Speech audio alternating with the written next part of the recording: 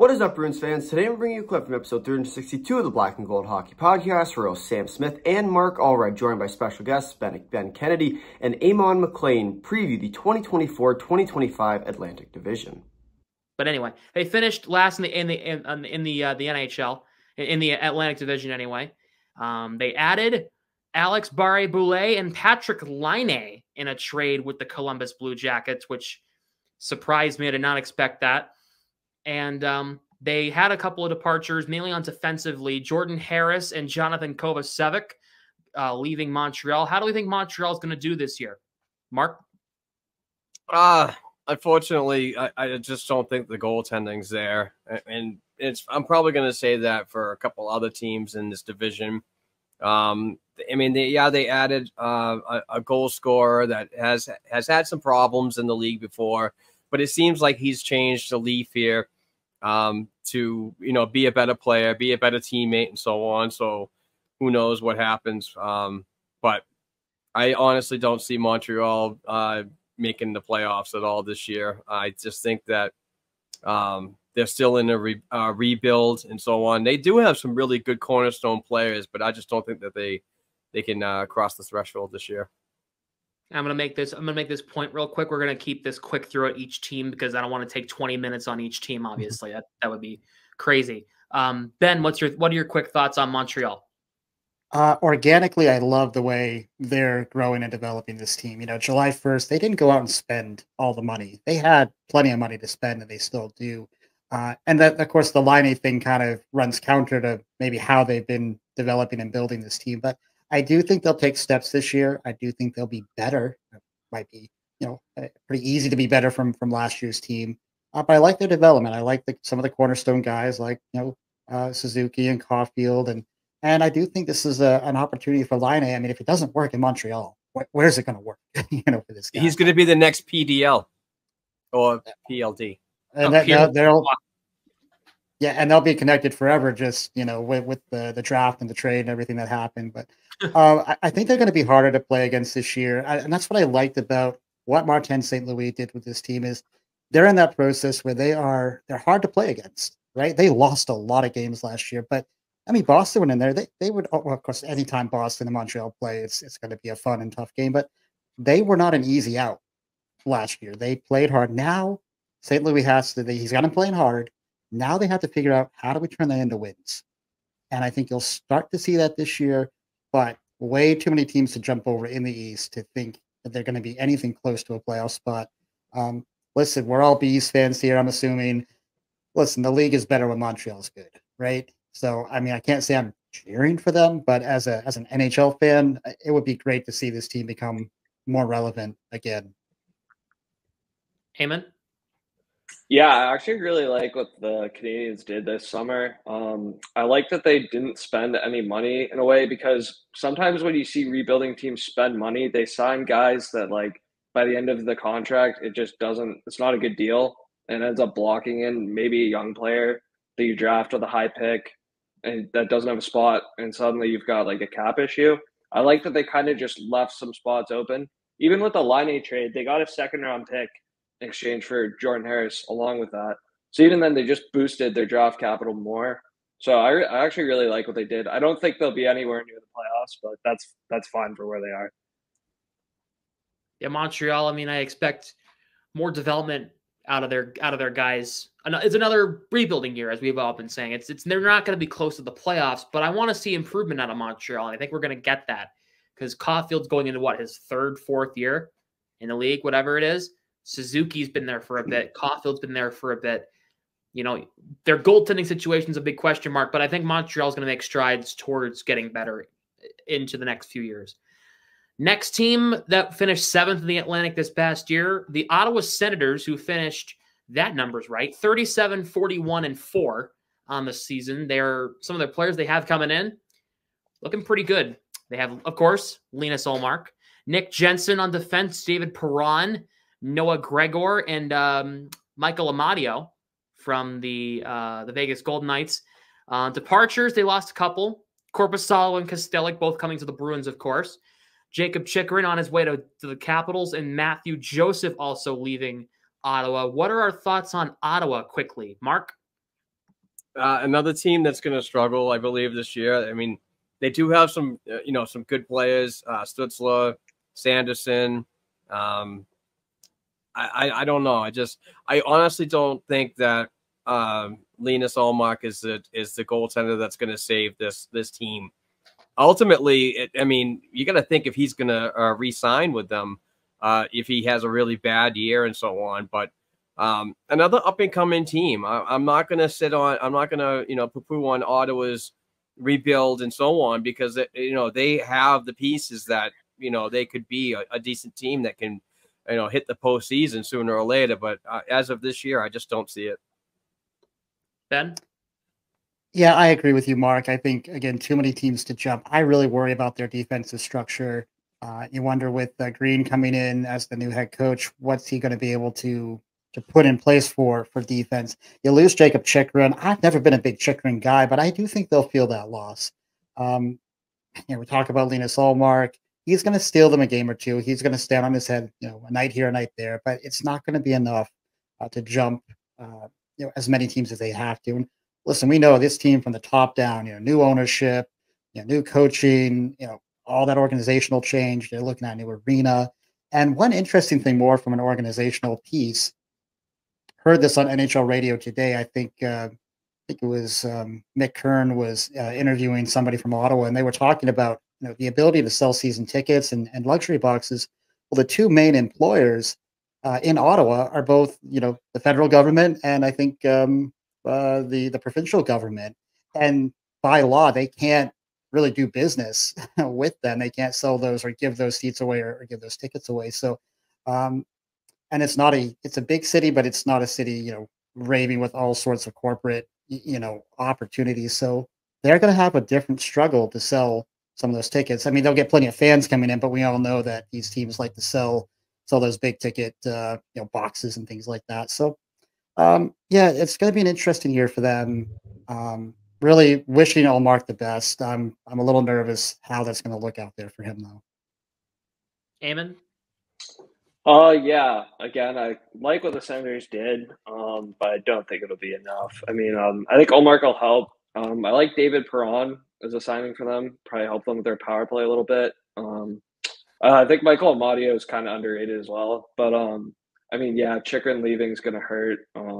They still have a few prospects that are developing that'll help them in a few years. So if they're playing meaningful games in March and April, I think that's a good season for them. I would like to back up your point. I like the idea about Michael Amadio. So he was drafted by the LA Kings. I'm from New Hampshire. I used to see him in the ECHL with the Manchester Monarchs. Michael Amadio, even then, I knew he was going to be an NHLer and he's going to be a consistent NHLer. Going to a team like Ottawa, who's rebuilding, he's going to have a consistent 82-game season up there because they need people up there who have NHL experience and who are good. So I think Amadio is going to only help out Ottawa big time. So I like that you brought him up. That's a good thing. Next up, the Buffalo Sabres. They did some stuff, bringing in Sam Lafferty, Jason Zucker, Ryan McLeod, Nicholas Aube-Kubel. They brought in Dennis Gilbert as well. Some departures: Eric Robinson, Tyson Jost, Jeff Skinner, Victor Olofsson, and Matthias Savoie. Not great from Buffalo losing those guys, especially Olofsson. I think that's going to hurt them more than people realize. And also Tyson Jost. I think he's just an underrated bottom six guy that is a really sneaky little scorer. Mark, what are your thoughts on the Sabres? Lots of key losses to their core, bringing in some newer guys. What are your thoughts on Buffalo? Yeah, I think bringing in the guys that are veterans and have played in the league before is going to be important for the younger players on the team. Buffalo is a team that I believe is going to be one to be reckoned with in the next few years. But it goes back to goaltending. I'm not sure which goaltender I'm trying to think of, but damn it.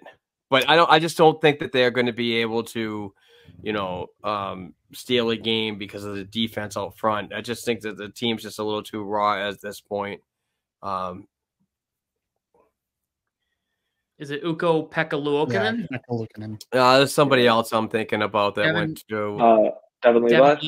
Levy? Yes. Yeah, I just don't. I mean, good goaltenders and everything. I totally agree with that, but I'm just not sure that this team is going to be built for success in front of them. I'm just looking at the roster. It looks like a very defensively sound team. Jacob Bryson, Bowen Byram, Connor Clifton, Rasmus Dahlin, Yoka Haru, Owen Power, Matthias Samuelsson. And they're gonna make Levy and Luukkonen work because they got James Reimer as well. Oh, and also Felix Sandstrom. So it's gonna be very interesting to see what Buffalo does there. I think they're going to be more of a defensive team. Their offense on paper, for the most part, is mainly Tage Thompson and Alex Tuck. Also a little bit of Jack Quinn, but that's besides the point. It's mainly a defensive team, so we'll see how that goes out of camp for Buffalo and their goaltending and defensive situation. Yeah, I don't really know. Ben? Yeah, a couple numbers for you guys. First of all, number 13, that's 13 seasons of missing the playoffs. You would think that this team at some point will just get lucky and just get that second wild card spot. They were so close, I think it was a couple years ago. But to your point, Sam, about defense, last season, they were 11th in the league in goals against. They averaged 2.96. That really speaks to UPL and that defense and what they did for being so far in the playoffs to be ranked 11th. And then their PK was 13th. At 79.8%. So really not bad. So structurally, yeah, their defense is kind of their strength. And let's be honest, saying Ukko-Pekka Luukkonen, it just makes me happy. It is a fun name. Eamon, what are your thoughts on the Buffalo Sabres? Yeah, I really like their decor a lot. Their goaltending, I think, will be pretty good. Especially in a few years. Their forwards right now, they've got some holes, so I don't think they'll make the playoffs. But I mean, I really like, they kind of got clowned on for this trade, but I actually really like Ryan McLeod as a player, even though they gave up Savoy for him. I just think he's a really good bottom six forward. But yeah, I don't think they'll make the playoffs, but I think they're making strides in the right direction. Completely agree. However, I'm gonna bring this up again. Losing Victor Olofsson's going to hurt them more than people realize. That's a good player you don't want to lose. He was one of their top offensive production players last year, so we'll see how that goes for them. Coming up next, a team who kind of got screwed by the system last year at the end of the season, the Detroit Red Wings, a team that barely, and I mean barely, missed it came down to the last game of the season for the Red Wings, and they got screwed. The Red Wings, let's take a look here what they did. Well, they re-signed Patrick Kane. They bring in Cam Talbot, Eric Gustafson, Jack Campbell, Tyler Mott. Here's the big one. Vladimir Tarasenko. DeBrincat, Tarasenko, and Kane are all on that team. There's no excuse now. And the players that they lost. Jake Wallman, David Perron, Robbie Fabry, Shane Gostisbehere, and Daniel Sprung. There is no real excuse for the Red Wings to not make the playoffs this year. With the roster they have the goaltending, they have the defense, they have the scoring depth in DeBrincat, Tarasenko, and Kane, JT Compher, Lucas Raymond. They have the pieces, Mark. Yeah, they absolutely do. And they got 2 RFAs they still have to deal with. But I mean, the Isa plan is a slow process. The Red Wings are another team, like you said, Buffalo, 13 years. This has been, I don't even know how many years the Red Wings have been out, but I think Yzerman's 9 years. Yeah, 9 years. 8 or 9 years. I think Yzerman's got a good plan and so on. For me, this is probably like a wild card team. Wild card 2. They could probably make it like they did last year. They almost got in. But we'll just see. Another team that is going to be heavily laden on their goaltending and to see if these guys can come through. They got some players that have been around the league that really haven't fit anywhere else. So it remains to be seen how much of a stone wall they can do in Motown. They got Ville Husso and Cam Talbot. That's a nice little 1-2 punch they got in Detroit. Their defense their goaltending looks pretty good. Their defense looks pretty good too. Ben Sherratt, Simon Edvinsson, Eric Gustafsson. You got Oli Mata, Moritz Seider, who's going to resign after his RFA and everything. He's going to resign. Ben, the Red Wings look pretty good, right? Yeah, they do. And a lot of talk about this Atlantic Division, what changes, what moves. And a lot of the pundits out there are saying they don't see real movement in the top four. But I do think this is the one team that could maybe push Tampa Bay, maybe for that fourth spot. I do have them in the playoffs this year. I do think they steal one of those wildcard spots. And I think you're going to see 3 out of the Metro and 5 out of the Atlantic this year. They got to get those RFAs done. You want to talk about a fan base that's going a little nuts right now with Raymond and Siders, I think are the 2 RFAs. They're having the same conversations we are about Swayman. They're worried. They're nervous. I think they're definitely going to get it done. I don't think there's any question about it. Patrick Kane, can he have a healthy year? I'm really curious to see what Kane can do.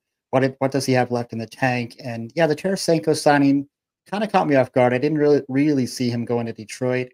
He's not the player he was back in 18-19 because none of us are, right? But I do think if you just have that expectation of him being one of those middle line, just sharpshooters out there, goal scorers, I think he could really add a wrinkle to this offense that maybe they were missing a year ago. But yeah, I fully expect them to be in the playoffs this year. And if not, look out. It will be a long off season for that whole organization. Eamon? Yeah, I agree with a lot of what you guys said. I think second wild card spot for sure. They should push for. I think obviously we're not talking about the Metro, but I think it'll be between them and the Devils to bat for teams that missed last year that might make the playoffs this year. Yeah, I mean, well, speaking of the Devils, we'll talk about that real quick. Luke Hughes, 6 to 8 weeks He's out for a bit with that shoulder issue, I believe is what it was. That's going to sting their defensive core in New Jersey. That's not going to end well. He's going to be out for the first 4 or 5 weeks of the season. That's going to suck for them. So yeah, especially for a team that so many are picking to do really well this year. Yeah, exactly. Here comes a team. Coming up next is a team that I think is not going to make the playoffs. I do not think they're going to. They're going to get pushed out. Tampa Bay Lightning. I don't think they're going to make it. I think losing Stamkos is going to hurt them so much. They don't really have much of an identity. Kucherov's great. Hedman's aging. You have Brandon Hagel and Nick Pollard, the two still youngish but really good players. I don't think Tampa makes it. I don't think they do. I think the John Cooper experiment in Tampa is over. Let's take a look at how he's definitely on the hot seat. Incoming, Jake Gensel. That's a big ad. JJ Moser, Cam Atkinson, Ryan McDonough were returning to the organization. Let's take a look at who they lost, though. Sergachev, Jeannot, Stamkos, Duclair, Dumba. That's going to sting. Is it not, Mark? Yeah, no, I believe you're absolutely right. It just, I don't know. It seems to me like Tampa Bay might be going through the trend like every other NHL team does, and a competitive one at that. It's just you're used to being at the top of your game, winning Stanley Cup and so on. But there's also a time when you dip down in the lull, and you have to ride some pretty lean years to get back to where you were. Much like the Boston Bruins, there's the Tampa Bay Lightning are very thin in the prospect pool too. So it remains to be seen where this team ends up and so on. But yeah, I mean, Neil Simmons is right. Never bet against Vasilevsky, but you also can't rely on your goaltender to save you an entire season. Yeah, well, here's the thing. Their goaltending might be their only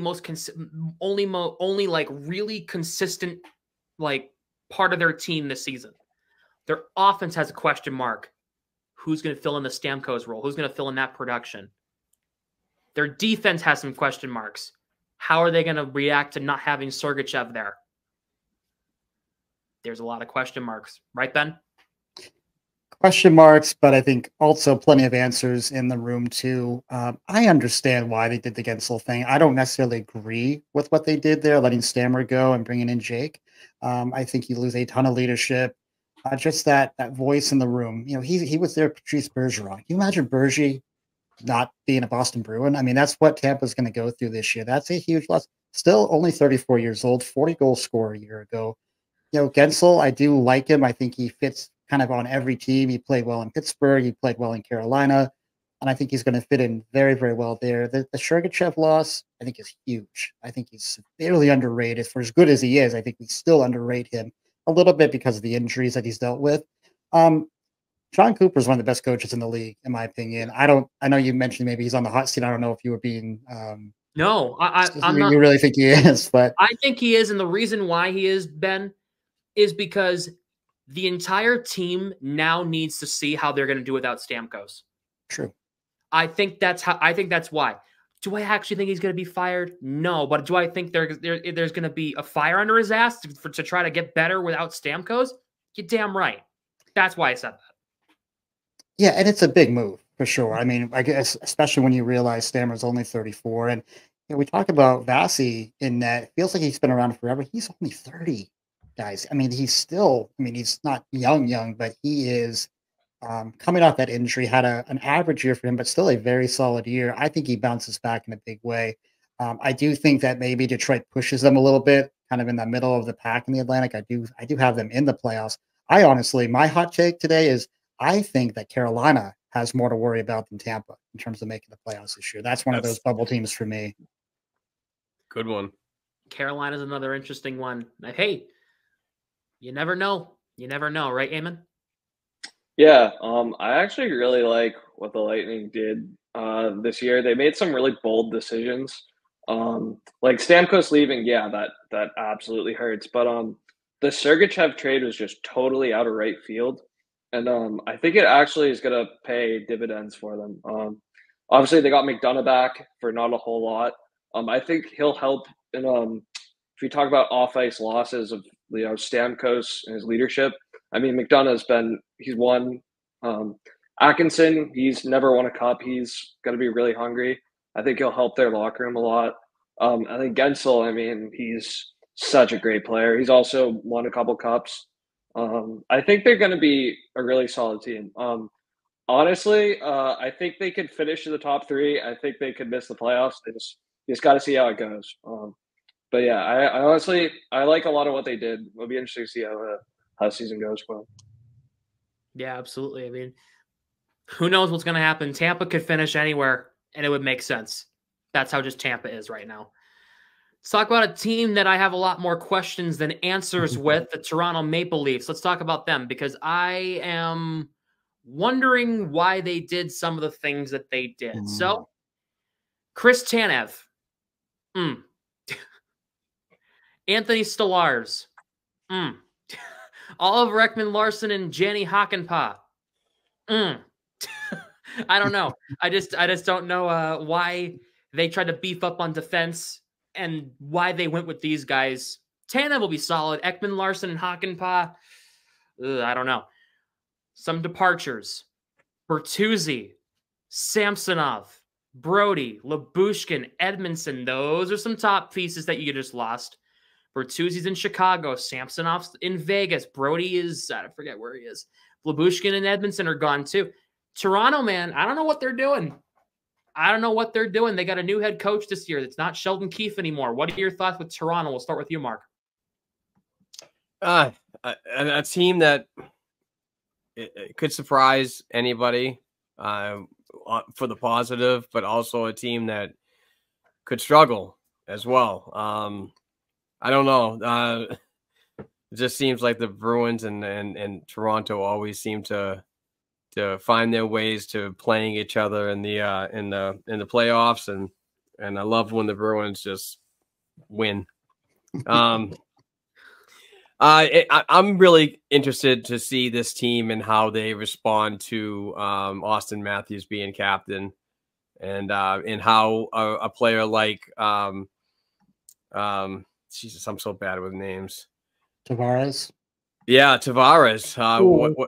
What does he do? After giving the C to Matthews and so on, and how is he? Where does he fit in the role? Does he drop down to a third line center and so on? It's kind of rough, but I could see the Maple Leafs making the playoffs, but not as good as they were last season. You gotta wonder why he gave up the seat to Matthews, right? You got to wonder why. Was it because the team forced him to, or was it because he gave it up very so graciously like it's being reported? I'm not buying the fact he gave up that center, that captain spot so graciously. I don't know. I'm not buying it. Especially since it's his hometown team in Toronto. I'm not so sure. I wonder if that's going to affect anything for his on-ice play. Ben, what are your thoughts on Toronto? Yeah, that was a real curious move there. I did like how they the press conference, and yeah, they put a good face on it, and you just want to be optimistic and hope that it was all very positive. But yeah, I have some questions about that too. This is the Dallas Cowboys in the NHL. One of the best regular season teams in the NHL, and it gets to the playoffs and they just completely collapse. Listening to the radio today, all these pundits are picking them first in the division. Like, oh, why? Where are you seeing that? No. They're going to be second or third like they always have been, just like a record player. They're going to keep doing the same old thing. I like the Tanev move. I worry about his injury history. He's a smaller guy. He plays hard. He's a little bit of a veteran. I don't like the OEL move. I've never liked him as a player. I hate to say. I mean, he played well in Florida last year, but I think he's an awful fit in Toronto. A lot of questions about that defensive group. Stolarz, I think, will be a fine backup. But I think that goalie tandem is going to have to prove it to me before I'm ready to see them elevate through the playoffs. And Mark, like you said, nothing brings me more joy and happiness in this world than seeing David Pastrnak put that puck, in the net, Game 7. Like, I was fine. Like, yeah, it would have been nice if they beat Florida, but that moment, that was my season. I was like, thank you. I was so shit-faced that night. I might have had a couple sodas too. I'm not going to lie. For those who were on my stream during that game, that was my voice had never cracked so hard in my life when he scored. I lost my shit. I could not believe what I was seeing. I couldn't believe it. I tackled my roommate when that goal happened. Like, we went both for the hug, and we both just like knocked him over. It's so bad. Please tell me you got video on that. Oh, he has video of me just screaming, waving my rally towel around our apartment. But yeah, I'm calling out before I get to let you go. I'm calling out my roommate Grant. He was at the game. He was there. Nice. I'm calling him out because the past 2 Game 7s, he hasn't been next to me like he has always been for the games or whatever. The one against Florida a couple years ago, I didn't want anyone in the room with me. But then the one last year, he just happened to ditch me and go to the game. Bastard. Ammon, go ahead. Yeah, I think the Leafs might fall into a wild card spot, honestly. Part of the reason I say that is if you just look at their roster, they have so many players who have injury concerns. Like starting in net, Joseph Woll, I feel bad. Like, he got hurt in Game 6 on a play that was like in the end meaningless. There's a tenth of a second left. And I mean, I don't know the exact number, but he's not played a lot of games this season, to the point where Treliving was talking about it in his like press conference that they have to figure out like what's causing these injuries. Tanev also has a lot of injury concerns. He's kind of getting up there in age. Ekman-Larsson, Hakanpää, like the contract almost didn't happen because of his injury concerns, which is another thing. They brought Pacioretty in on a PTO. The poor guy tore his Achilles twice. Like, I mean, there's so many just like concerns. I also worry about some of the off ice stuff, like especially with the Marner negotiation, that might just like become a distraction, stuff like that. I could also see with Craig Berube coming in that things just turn out really well for them, but I don't know. I think there's a lot of reasons to be concerned. Yeah, the thing about this Marner thing, it's reminding me a lot of the William Nylander stuff. Nylander had that holdout for a long time, and I'm starting to see the same pattern with Marner here, same stuff here. So it's going to be very interesting. Sam, do me a favor. Highlight Neil Simmons, fellow BNG colleague, the identity shift. He's got a very good point here. Berube does coach a very heavy team. We've seen it in the past with St. Louis and so on. But, you know, saying that the identity shift under Berube, bigger, tougher, meaner, may not have their signings, but they will be more physical and tougher to play against. That's something that, you know, a team like that with high playoff aspirations are needed. Much like Boston. Boston did the same thing. Boston got bigger because they got pushed around by the Florida Panthers. So I could see them being a much more difficult to play against this upcoming year. There's also a good point. Oh, go ahead. Sorry. No, go ahead, Ben. You're good. It was a point that came up when I did a collaboration with Running with the Devils podcast. Ace, when we did our New Jersey Devils preview, he said he really wanted Berube before they hired former Leafs coach. Forgetting his name. My God, what's his name? Sheldon Keefe. So he was actually a little ticked off that they didn't get Berube, but I agree. I think that the country club atmosphere is probably out the door with Berube coming in. And as a Bruins fan, wasn't really excited to see that. No, never was. This is a great point from Neil here. He says, granted, it's all shuffling deck chairs on the Titanic as long as their expensive forwards stick around and stay comfortable. Your core four is Matthews, Marner, Nylander, and Tavares. Nylander just got paid. Matthews got paid. Tavares still has a few years. I don't even know if he has a few years. I think he only has 1 year left. Ooh. And then he gives up the captaincy on the final year of his deal. Yeesh. And then Marner holding out, possibly. Not good. Not good for Toronto. They're in an interesting spot. We'll quickly go over the Bruins since we've talked about them. The Bruins. Some of their arrivals, if you guys, just to catch you guys up to speed. Elias Lindholm, Nikita Zadorov, Max Jones, Mark Kostelic. Some of their departures, Derek Forbert, Jake DeBrusk, Danton Heinen, Linus Ullmark, and Jacob Lauko. We've already discussed this many times on the podcast. This is, a Bruins podcast. But Mark, since you've seen all the other arrivals and departures and now seeing the Bruins, what do you think now? Have your opinions changed on this team, or are they staying the same? Well, they definitely got heavier. This is a playoff team, in my opinion, that is more prepared for the playoff and the rigors of a long playoff push. Am I going to put $100 on Boston on FanDuel? You're damn right I am. Am I stupid? Probably. But I'm not going to say it. I'm going to bet on it, but I'm not going to call them Stanley Cup champions. But I think that they make an advancement on getting out of the second round this upcoming year, whether it be a conference final or even a Stanley Cup appearance. That would be great. But it would be a positive move forward, in my opinion. It's not a down year. It's something to build on. I think that the Boston Bruins are continually to find the pieces that are working. And I think this team is something special that, is going to turn some heads. I don't know. Give me till December, midway through the season, and I'll let you know how we're looking for my Stanley Cup prediction. We'll come back to that in December then. Ben, what are your thoughts on the Bruins? I think they took care of two of the biggest needs on the team, down the middle with Lindholm and getting bigger and tougher on defense. I remember 2 or 3 years ago just complaining to a friend watching a Bruins game where they were just getting shellacked. And we had all those, smaller defensemen out there, puck-moving defensemen. I'm like, I just was texting my buddy, like, I am so sick and tired of how small these, 5'9" defensemen, like, I'm all done. I'm all set.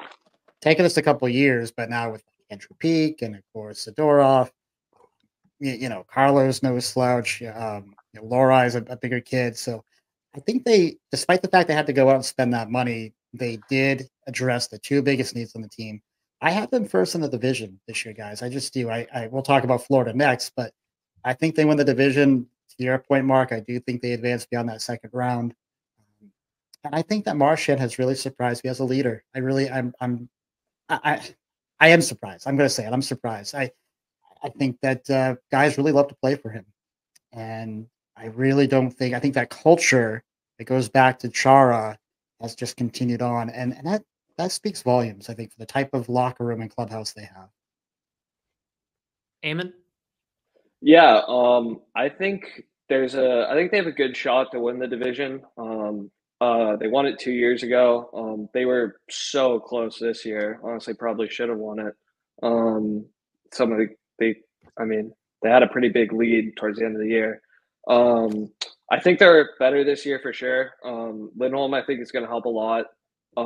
Maybe not in terms of points, but winning faceoffs. I mean, they gave up so many goals off D-zone draws last year. You know, if you could throw him out there and he can win you a faceoff, that's going to help. Zadorov is going to help the decor a lot, I think. I'm interested to see how Max Jones does. He's kind of just been on a Ducks team that's just been stuck in a rebuild forever. Like, just going to a team that's more competitive kind of just brings something else out of them. They'll miss DeBrusk and they'll definitely miss Olmark, but if they can find a good backup goalie, I think they can win the division. I completely agree. I'm with Ben. I have the Bruins finishing at the top of the division. I have them winning it. And the reason why is because, well, this team didn't quite do well in the offseason. The Florida Panthers, the defending Stanley Cup champions, and what happens when you win the Stanley Cup? A lot of players outpriced themselves. And some of their signings they had, 3 of them. All former Bruins. If you can't beat them, join them, I guess is what Tomas Nosek, AJ Greer, and Jesper Boquist all said. But then they went out and added Nate Schmidt on defense. Some of the departures? Ryan Lomberg, Vladimir Tarasenko, Oliver Ekman-Larsson, Anthony Stolarz, and here's the big one. And last week I said this is going to hurt them more than people realize. Brandon Montour, who is now a member of the Seattle Kraken, and he looks happy out there in the player media tour. Mark, what are your thoughts on Florida? Did they get better or did they get worse? I don't know. I mean, they still have a lot of their core left. I think they're still going to challenge to be one of the top in the division. But it remains to be seen, to be honest with you, on how, that prototypical Stanley Cup hangover is going to treat them, as it does to many teams who win. It's a long off season of parties and cup days and so on, which can, wear on you a little bit. But I think they're going to be a good team, but I still think that the Bruins are going to be just a little above them. And the reason why, prime example of that, Mark, St. Louis Blues. They won the Cup in 2019, and every year since they've gotten worse and worse and worse. It's like they went like this, and then they went down again. It's kind of what the Blues did. That was also a team that actually woke up in December and January, too. Right. So it was kind of like even a full season. It was kind of like this. Ben, what are your thoughts on the Panthers?